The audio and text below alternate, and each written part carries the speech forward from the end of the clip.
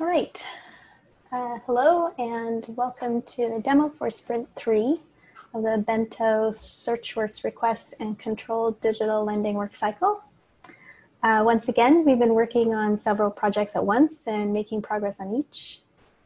Reminder that this is a 6-week work cycle ending right before fall quarter 2020 is set to begin.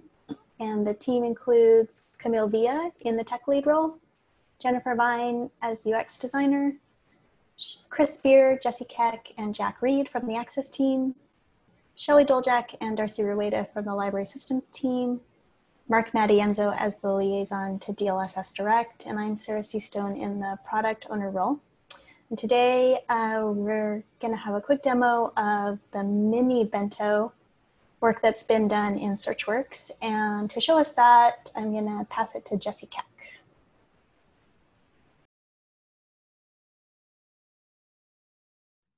Okay, thank you very much, Sarah. I'm showing SearchWorks application. I'm showing this locally now because we haven't pushed all of these changes up to production, as we'd like to synchronize some of these as we roll out some of the changes that we have been demonstrating in the previous videos in the Bento application.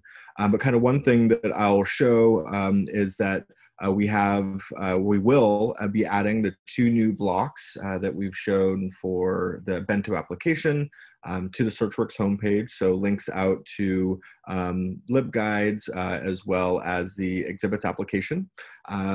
What currently is in production is we have made some changes to the text on some of these blocks, as well as some of the layout and styling changes of these blocks where we link out to the Bento application and links to pages that list other search tools. So this whole section has kind of gotten a bit of a revamp, some of which is in production and some of which, particularly these 2 blocks, will get pushed out to production very shortly.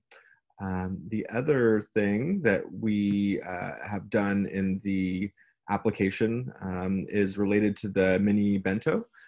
So in this page, I've basically done just a catalog search for linguistics, and this is a block that has been in our application for some time that we call the mini Bento.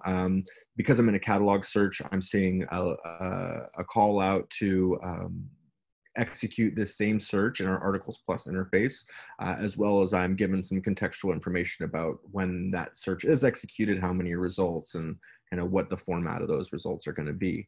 So that's been there. One of the things that we've now added is this guide section. So this kind of similarly follows some of the patterns that are in the guides Bento box in the Bento application.